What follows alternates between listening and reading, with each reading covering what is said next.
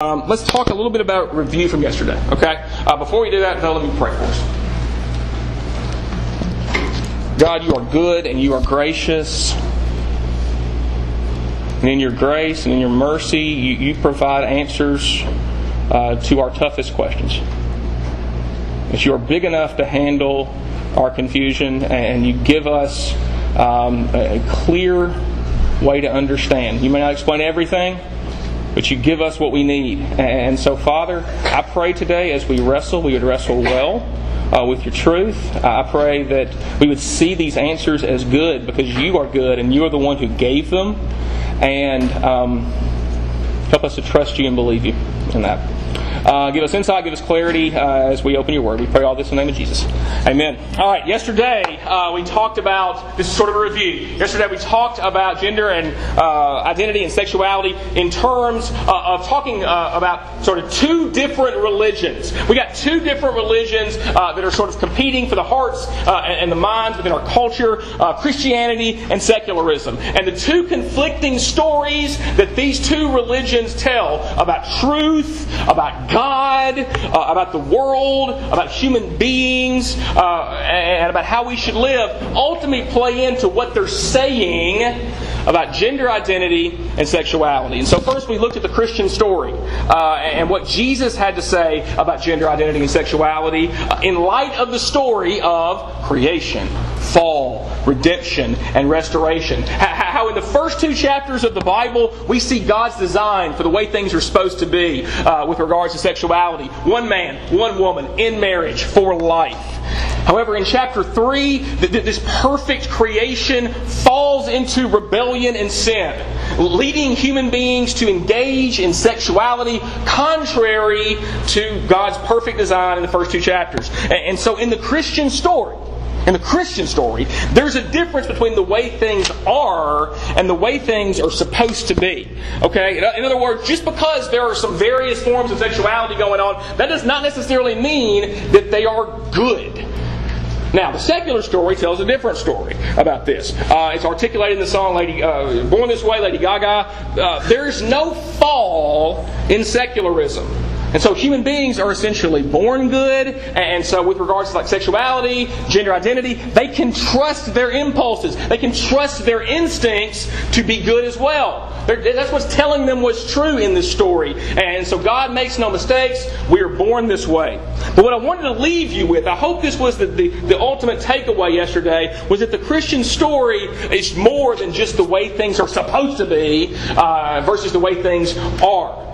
If all the Christian story offers to us is God's perfect standard and our failure to meet that standard, then we should not be surprised when people struggling with homosexuality or gender identity say to us, thanks, but no thanks.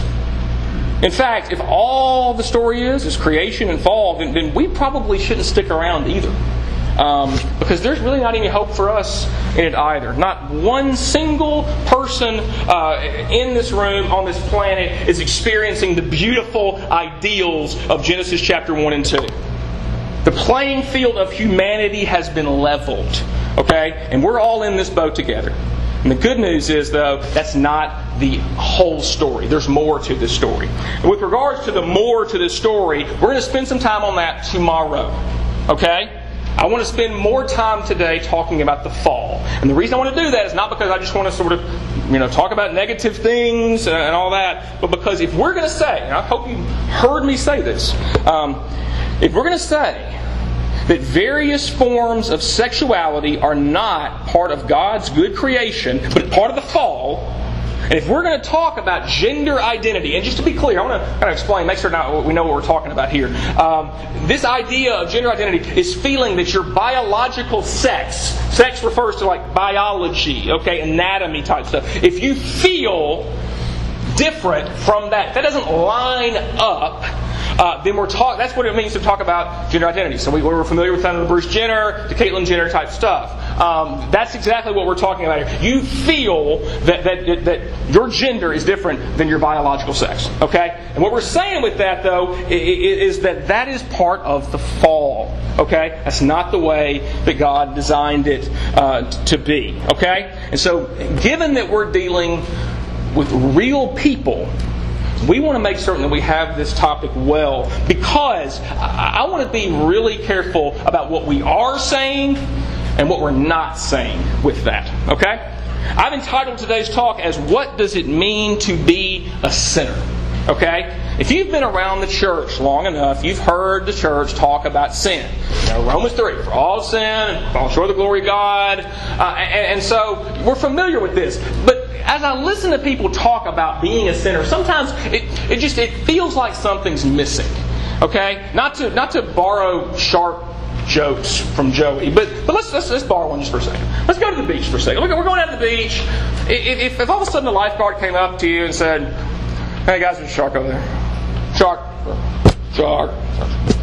Yeah, it's coming. Hey people, get out. Come on. Hey, your leg's bleeding. Come on. Come on. Get out. Get out of the water." If the message is conveyed that way, would you really take the threat very seriously? I don't think so. And it's the same way when I hear people describe themselves as sinners sometimes, I almost wonder, do you really even care? Like, does it bother you? Because it doesn't really sound like that big of a deal to you. Sometimes being a sinner sounds more like inconvenient than that I have violated my relationship with the Creator of the universe, that I am broken and rebellious and tainted. That it doesn't sound devastating at all. It sounds inconvenient. Now, I'm in trouble, guys. We're all kind of just going to get wild here. Yeah, there you go.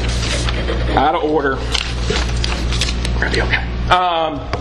And so, what exactly are we saying when we say that we're sinners? If there's one passage in the Bible that paints this picture of humanity's plight into sin like no other, that's Romans chapter 1. Romans is a very interesting letter because unlike Paul's other letters, Paul planted a lot of churches. So Paul knew all of these people when he was planting these churches, these letters he's writing. He does not know, he didn't plant the church at Rome. He does not know these people. And so he's writing to this church to make certain that they get the gospel. He wants to spell out the gospel in very clear terms. That's why we love the book of Romans, because Paul is just like, here it is. Here's the gospel. Okay? Do you understand who Jesus is and what He's done? I'm going to make certain you do. Now, in Paul's presentation of the gospel, Paul is not content to simply say, "Hey guys, we all realize we're sinners, right? We get that. All right. All right. Now I'm going to just kind of gloss over that and talk about how awesome Jesus is. Jesus is great. Let's talk about Jesus." Okay? He does not do that.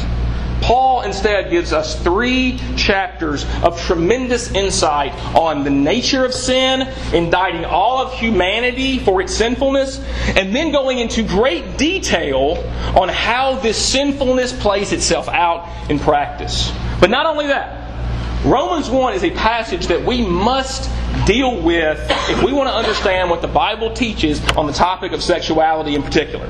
Okay? It's one of those passages that discusses homosexuality at length. If you want to be a Christian and understand what the Bible says about homosexuality, you've got to wrestle with Romans 1. Bottom line. Alright? And so we're going to talk through Romans chapter 1 today. And we're going to read through verses 18 through 32. Okay? In Paul's discussion of Romans chapter 1, he's going to say at least 3 things that are common to all of humanity. Okay? Every single human being. And he's going to say some really harsh things, guys. He's going to sound like he's talking about like the worst people, the Nazis. Okay? Here's the thing.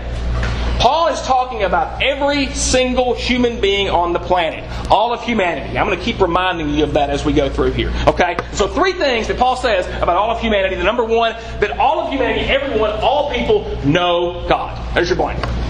All people know God. Romans 1, 18 through 20. For the wrath of God is being revealed against all godliness and all unrighteousness of men who by their unrighteousness suppress the truth. For what can be known about God is plain to them. Who's them? Who's them? Humans. Every single human being on the planet. Because God has shown it to them. Who's them? Humans. All of us. Okay. So, For His invisible attributes, namely His eternal power and divine nature, have been clearly perceived ever since the creation of the world in the things that have been made, so that they, who's they? Just one more time. Humans, all of us, all of humanity, are without excuse. Okay? All of us are without excuse. Okay? Oftentimes, this is pretty common. You'll hear people talk about being a Christian. Like, what does it mean to be a Christian? How do I describe that? You'll hear people talk about that. I'm gonna put a pause real quick, because Stephen is back with some more sheets. If you need a top sheet or a second sheet, here's your man right here. Okay? Who needs a top sheet right now? Pat, yeah. All right. Awesome. Who needs a second sheet? I'll take care. I'll take care of it. Second sheet's beautiful. Life is good to go. Yeah. Learn to share, people. Learn to share.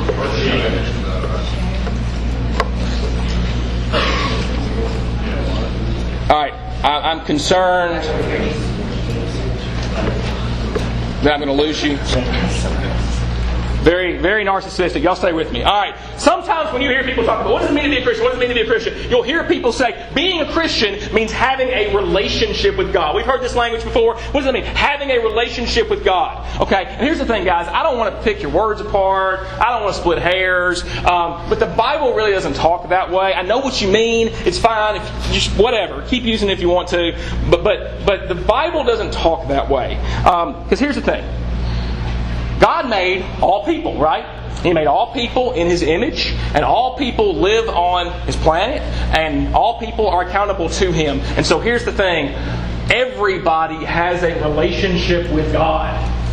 Every single human being has a relationship with God. The question is not, do you have a relationship with God? The question is, do you have a right relationship with God? Do you have a restored relationship with God? And everybody knows God as far as Romans 1 is concerned. However, though everyone, it may be deep down, because verse 18 tells us that we suppress the truth in righteousness. Everybody has that relationship with God. So number one, all people know God. Number two, we all suppress that knowledge. We all suppress that knowledge. I chose wrongly this week when I put my bed right beside the air conditioner, because the guys I'm rooming with want to put it down to like 45 degrees, and that's fine, whatever. But because you want to take care of the person at the back of the room, because they don't want to swelter over in the heat. But if you're sleeping by the air conditioner, you're just going to breathe in 45 degrees of air all night long, and you're going to wake up with like maybe a little bit of a cough, okay, a hacking cough. And so in those moments, I am a high maintenance diva, whatever. Bottom line is, when I've got the cough, I'm going to go to the drugstore and I'm going to go get some cough suppressant. I'm going to go push that thing down. Suppressant means to get rid of it, to push it away. That's what the word suppress means. Push it down, okay? To get rid of it, to push it aside, okay? And so Paul is saying here that we, all of humanity, we see the knowledge of God. We see God everywhere. His fingerprints are all over this creation. If you saw the water yesterday at the beach, just gorgeous, okay? I wasn't here last year. It was nasty, filled with... See, there is a God. Terrible joke. But the beauty of creation, God's fingerprints are all over this. Psalm 19, okay, the heavens declare the glory of God.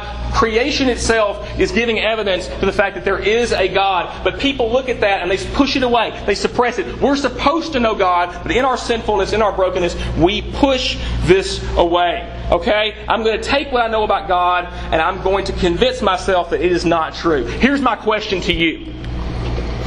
Is that a conscious thing that we do? Do we do that willfully? Do we do that knowingly? I'm going to knowingly push what I know about God. I'm going to knowingly suppress that. I'm not sure. Let's look at verse 21. Perhaps we do sometimes. But verse 21 says, although people knew God, they did not honor Him as God or give thanks to Him, but they became futile in their thinking, and their foolish hearts became darkened. Our thinking and our hearts are involved here. Okay? Both our thinking and our hearts are suppressing our knowledge of God. And while there may be times where we go, an intentional time where we do that, and we knowingly do that, I don't think that that's always the way it is. What I hear Paul saying here, and here's your blank, Paul is describing more of a sinful condition than a willful decision. Paul is speaking about our brokenness as a humanity, our rebellious brokenness. To be clear, we're responsible here, but this is a sinful condition rather than a willful decision. Okay? Alright? There's more, I'm not saying we're not responsible, but there's more involved here than just our wills. Alright? The nature of sin, guys, is so much more than just doing bad things. Okay? Our hearts are involved here. It's the condition of our hearts. And so here's a question that we need to think through. Are we sinners because we sin, or do we sin because we are sinners? Are we sinners because we sin, or do we sin because we sinners? Now what's the right answer? Okay? We sin because we are sinners. In the Christian story, being comes before doing. Okay? Being comes before doing. Alright, because here's the thing. If you're a sinner because you sin, then what do you need to do to stop being a sinner? Stop sinning. Stop it. Stop it. Stop sinning and you're no longer a sinner. Problem solved, right?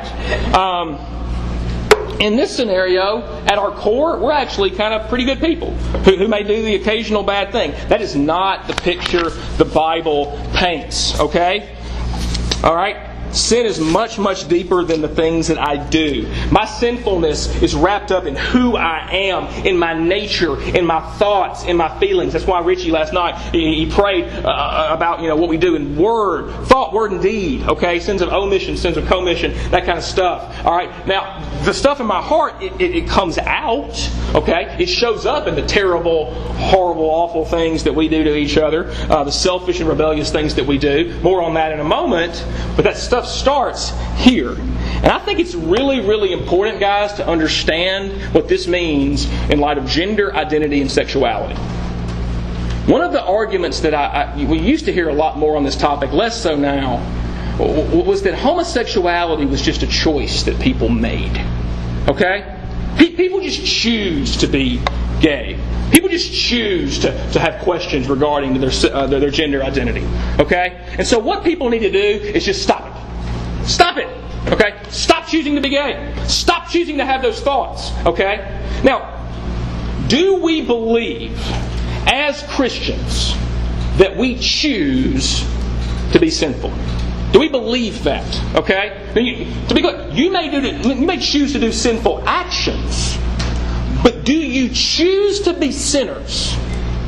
Think just for a moment.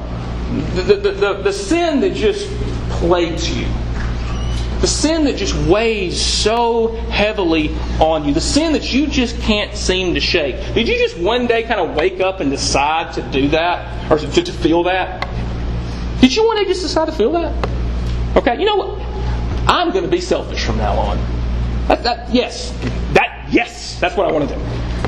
And so to me, guys, it's just baffling to me that Christians who claim to be that Jesus talks about the fact that sin comes out of the heart and then it shows up in the actions, and we'll acknowledge this on so many different topics, but on this topic, on this particular issue, it's just a matter of your will. Stop it. Stop it.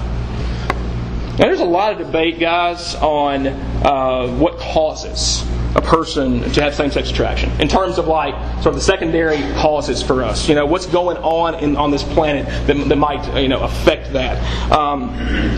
Or experience confusion with regards to gender identity. So is this a genetic reaction? Is there the gay gene? Is the gay gene out there and that's affecting us? Or is it biological? Something's gone on with the body and something to do with our minds or whatever. Something psychological as we're sort of processing the world or whatever. Perhaps this has to do with our experiences, okay? Maybe a person had an upbringing with abuse or neglect or whatever. Are these like social factors? You live in a world right right now that's more sympathetic to that, and the worldview is shaping how people think, and so you're responding to that kind of stuff. All of these things are talked about by the smartest people in the world. I don't mean like just the Christian people that we're only going to listen to them, right? No, all the people in the world. And they're playing and interacting with all of these different ideas. And they've all come together and said, hey, we don't know. We don't know. We don't have a definitive... We may have an idea. This person may say, the evidence kind of points to that a little bit. And somebody might, well, what about this? And so there's constant debate and discussion. But as far as like a definitive answer, we can go, here it is.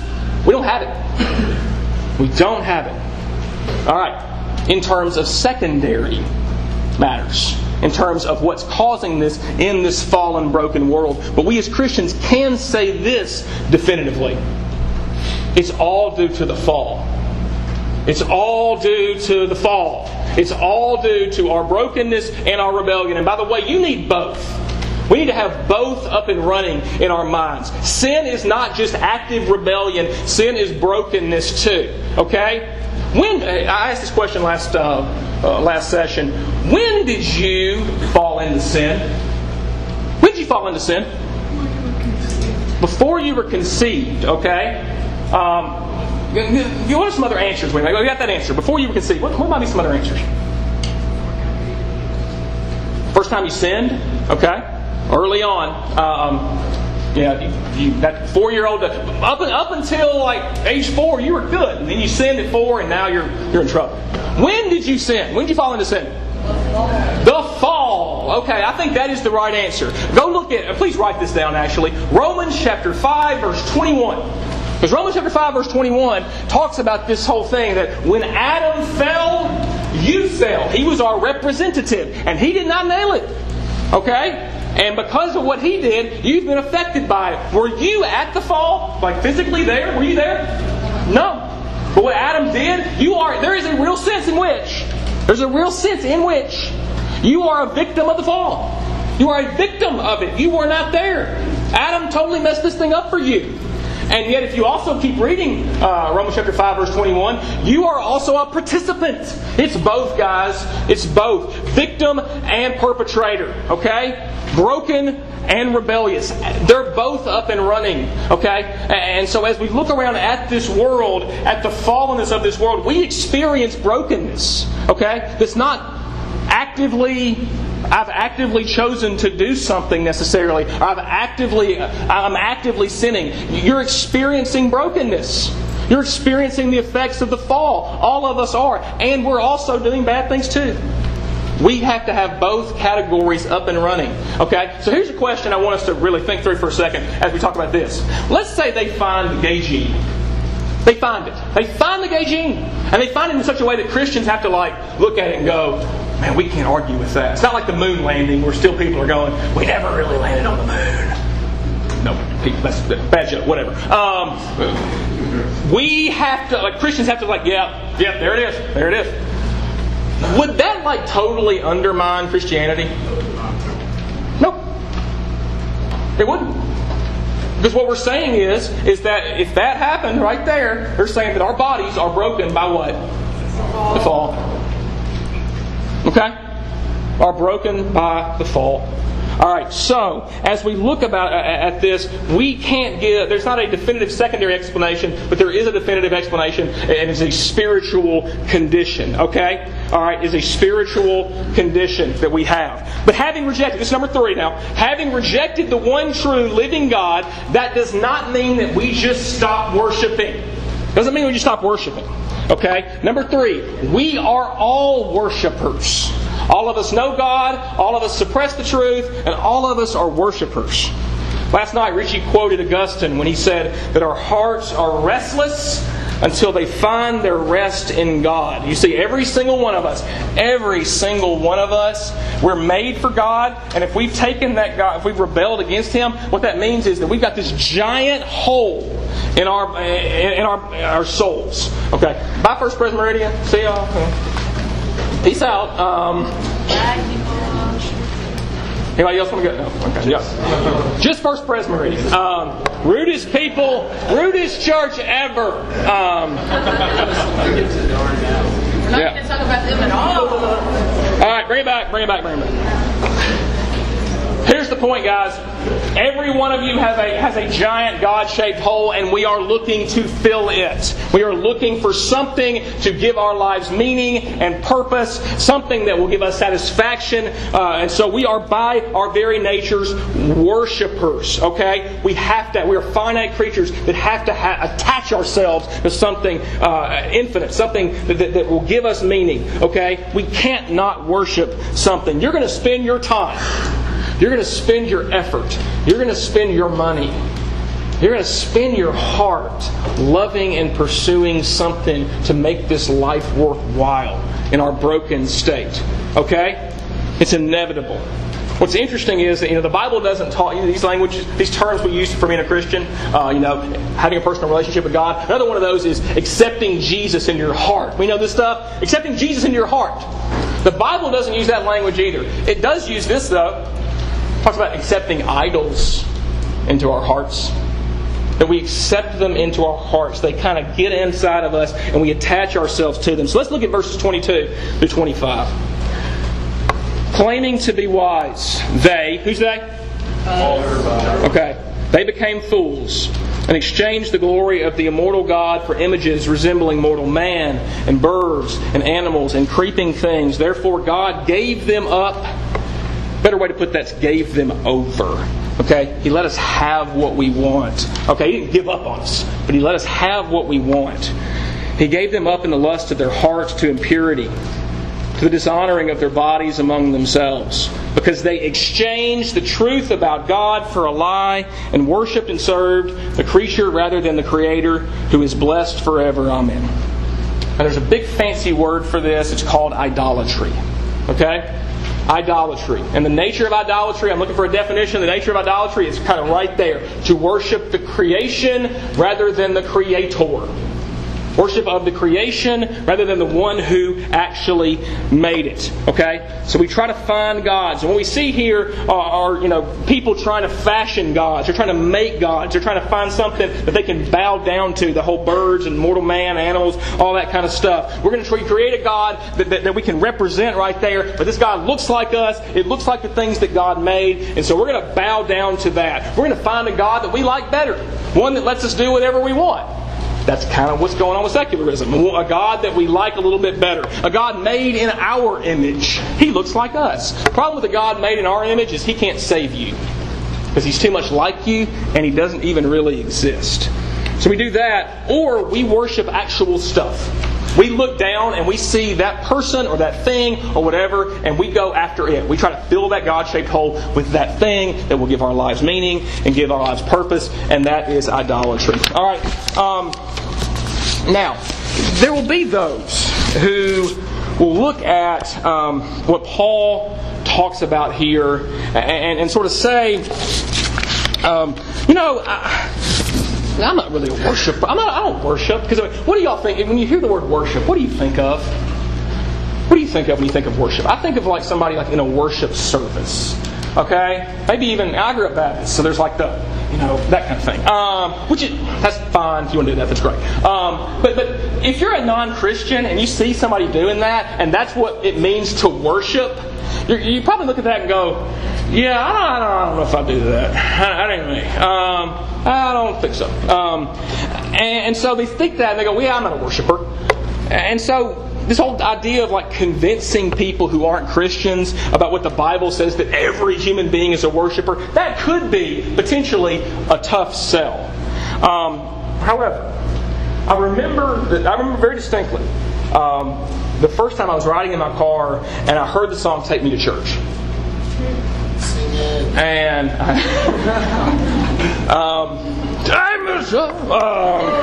there you go. And I remember being floored by it.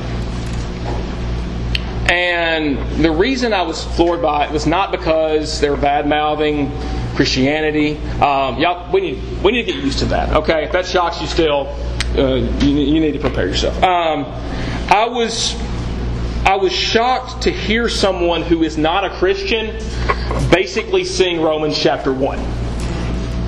What it is. Totally, unapologetically own up to exactly what the Bible says about idolatry. Let's look at the lyrics. My lover's got humor. She's the giggle at a funeral.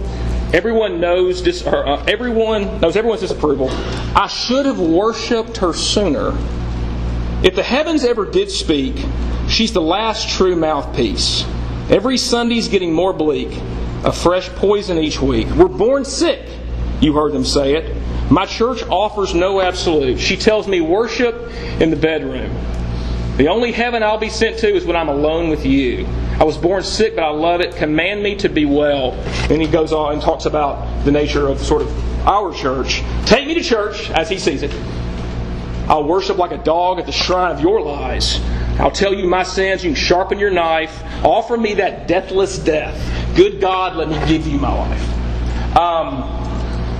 And I hear that and I'm going, now, if you know anything about the song, he wrote it as sort of a protest to the way that Christians understand homosexuality. And sadly, to our shame, have mistreated homosexuals throughout the centuries. Let's own that, right? And as a result, it's become sort of an anthem for the LGBT movement. However, it's become an anthem for pretty much anybody who's got issues with the church. I remember I went to the early service one day and I was driving out of town and I drove through and I heard it on the radio. It was about 11 o'clock. And, I listened to it and I heard it again. And I heard it again. It was on repeat at 11 o'clock on Sunday morning. They're saying something there. I want to look at the description of how he describes the song, why he wrote the song, okay? And it's right there in front of you too. Sexuality and sexual orientation, regardless of orientation, is just natural. An act of sex is one of the most human things. But an organization like the church, say through its doctrine, would undermine humanity by successfully teaching shame about sexual orientation, that it's sinful, or that it offends God. The song is about asserting yourself and reclaiming your humanity through an act of love. Turning your back on the theoretical thing, something that's not tangible, and choosing to worship or love something that is tangible and real, something that can be experienced. That last sentence right there is a great definition for idolatry. That's what we're saying. Okay? And now I would take issues on experiencing God and some of these other things. I think that God has shown His love in a very tangible way. Jesus walking around here in flesh and blood, walking around and through an act of love, saving people in a very tangible and real way that we can't experience. Okay, so I would take issue with that. But his talking about sex and the way, and idolatry here, it's exactly where Paul's going to go here for the rest of Romans chapter 1. Okay? What happens when we worship these false gods instead of worshiping the true God is something happens inside of us. There are people who will make the statement, you know what? Just as long as you're worshiping something, that's your path, worship that religion, just worship something. The Bible could not be any more clear that that's a real problem. Because, and here's your blank right there, we become what we worship. We become like what we worship. To use the Lord of the Rings, the Schmeagol and the ring, and he's good. Schmeagol turns into Gollum, and he's not, because he's obsessed over something like that. We become what we worship. That's exactly what Tolkien was doing with that. All right? What we worship in our hearts is exactly what we become like in practice. All right? And so in verse 26, Paul shifts gears because he wants to talk about the practical effects of the practical effects of idolatry. And he's going to say three things that I think we need to hear with regards to homosexuality. Okay? Homosexuality in particular. Less gender identity, we can talk more about that tomorrow. But he's really going after the topic of homosexuality here. Number one, Paul clearly states that homosexual behavior is part of the fall. Clearly. Verse 26. For this reason, God gave them up to dishonorable passions. Better way again to say that, God gave them over. God did not give up on us, but He let human beings have what they wanted. Okay, and it says, for their women exchanged natural relations, natural creation type stuff, for those who are contrary to nature. And men likewise gave up natural relations with women and were consumed with passion for one another, men committing shameless acts with men and receiving in themselves the due penalty for their error. Okay? That's pretty clear. Now there will be people who will try to make the argument. This is the argument that you'll hear. That what Paul's talking about right there is not sort of, the homosexuality that we see now. Two homosexuals, monogamous, and they're committed to one another. This sort of beautiful picture of love. Love wins. There it is. They're saying Paul's not talking about that. Paul is talking about like cultic sexual practices where you show up to the temple and you engage with a temple prostitute and all that kind of stuff. And Paul's saying we shouldn't do that. That's what Paul's talking about here. He's not talking about the homosexuality that we have. He's talking about that. The real problem with that is if Paul wanted to talk about that, he could have very easily talked about it. There was language for him to use to talk about that. In the same breath, if Paul wanted to talk about the goodness of homosexual relationships, monogamous homosexual unions, if he wanted to talk about that, that was up and running too. This stuff didn't just get it. People will say, this just started. They didn't have any concept of that. That's complete BS. Complete and total BS. They totally knew about that. But here's the thing. It doesn't really that line of argument doesn't even really make any sense. Paul uses the term here, contrary to nature. We're back once again to creation, fall. Okay? And everything he says lines up with everything the rest of the Bible has said, the Old Testament even, okay? Paul is in the New Testament saying the exact same thing that the Old Testament says. Alright? And I want to point this out too. I talked about the shellfish thing yesterday. Oh, you eat shrimp, so chunk that Bible verse about homosexuality from Leviticus. Or you wear rayon and polyester, so I guess it doesn't count. Here's why that argument falls apart. Here's why it falls apart. Because Paul, in the New Testament, when he's talking to the church, echoes what the Old Testament says. Are there laws in the Old Testament that we don't keep anymore because we are Gentile Christians and because that was back and that was designed only for that time and place and because Jesus has fulfilled that aspect of the law? There are those things. But when Paul quotes or alludes to the Old Testament on an issue like this and says this still applies, and here's your blank, that's part of the moral law. There's your blank. It's part of the moral law. And the moral law is universal, all times and all places. And Paul is clear on this. This is all times, all places. Okay? The second thing I want us to see about this as it pertains to homosexuality is that Paul places homosexual sin right beside a list of sins that you and I commit every single day. Paul places homosexual sin right beside a list of sins that you and I commit every single day. Verse 28. And since they did not see fit to acknowledge God, who's they? Everyone. And since they did not see fit to acknowledge God gave them up to a debased mind to do what ought not to be done. Verse 29. They were filled with all manner of unrighteousness, evil, covetousness. Okay, covetousness. How many of you are never satisfied with what God's given you? Malice. Out to get other people. Envy. You're always after what other people have. Murder. Where does murder come from according to Jesus? Comes from the heart. Okay? So full of hatred and jealousy towards other people.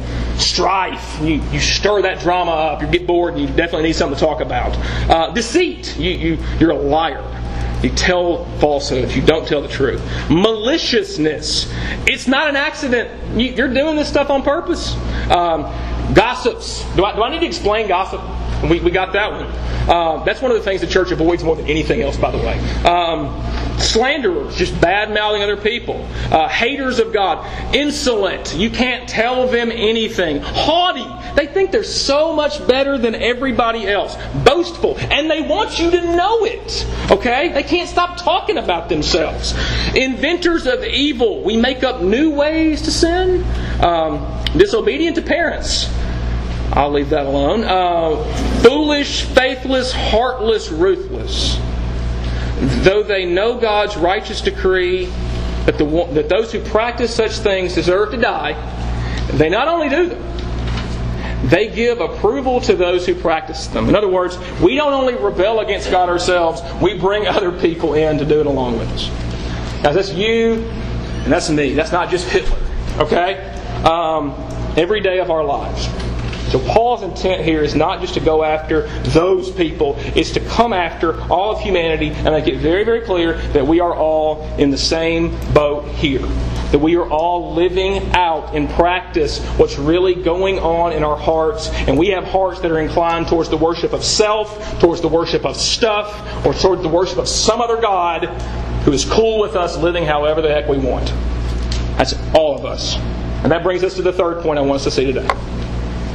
Paul clearly states that in light of our sin, God's people are not to have a judgmental attitude towards others. Paul clearly states in light of our sin that God's people are not to have a judgmental attitude towards others. How many of you are familiar with the Westboro Baptist Church? It's not a church, actually. It's a cult. Does not preach the gospel and gives not only Baptists but Christians a bad name. And this so-called church, what they would do, if you're not familiar with them, what they would do is they would go around to anything and everything that supposedly had sympathies towards the LGBT movement. Sometimes they would just go to military funerals and just show up there. Just crazy kind of stuff. And they would protest. And they would hold up signs that say things like, God hates fags. And then they would cite Romans 1. Now, there's a it's almost comical, guys, because there's a real irony that they clearly have not read Romans chapter 2, verse 1. And Paul wasn't the one dividing this up into chapters. This thing just kept going, okay? What does Romans chapter 1, verse 2 say? Therefore you have no excuse, O man, every one of you who judges, for in passing judgment on another, you condemn yourself, because you, the judge, practice the very same things. Paul is essentially saying the same thing that Jesus says about this whole judging thing. Alright, now this command not to judge. Let's talk about that for a second. This command not to judge. Back in the day, it's been said that John 3:16 was the verse that everybody, whether you're a Christian or not, knew. The verse everybody knows now is do not judge. That's what people are hearing, even if you're not a Christian. Do not judge. Alright? What does that mean?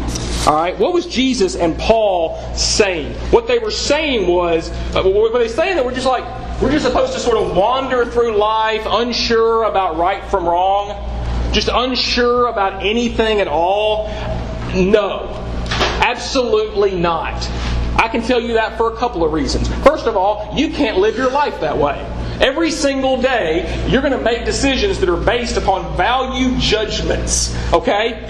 About what you think is good, right, true, beautiful, whatever, okay? You have to make assessments. You have to make judgments. Another reason I can tell you that's not what they meant was because if that's the standard that we're saying, don't ever make any judgments, then Paul has just contradicted himself. He can't say Romans 1. He just Romans 2 said don't judge. Well, I just did. It makes no sense. Jesus in Matthew chapter 6, he uses judgments like the next verse. Okay? This is not saying you can't make moral assessments. What it's saying is that you don't walk around haughty feeling as if you're better than anyone else.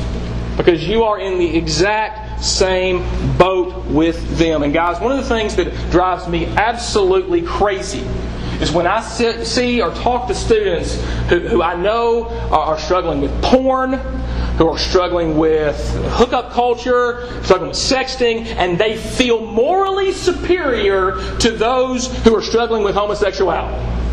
It's crazy. Crazy.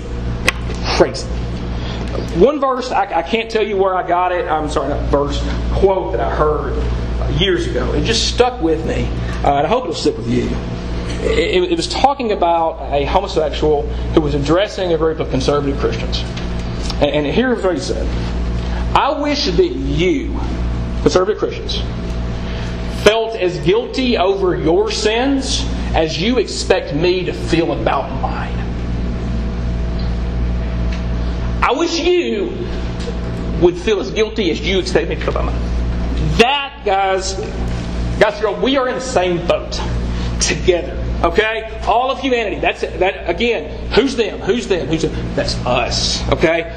All of us are in desperate need of redemption here. And tomorrow, guys, we're going to talk about that good news. Okay? We're going to talk about the good news for all kinds of people who need Jesus. All right? Let's pray and we got it here. Okay?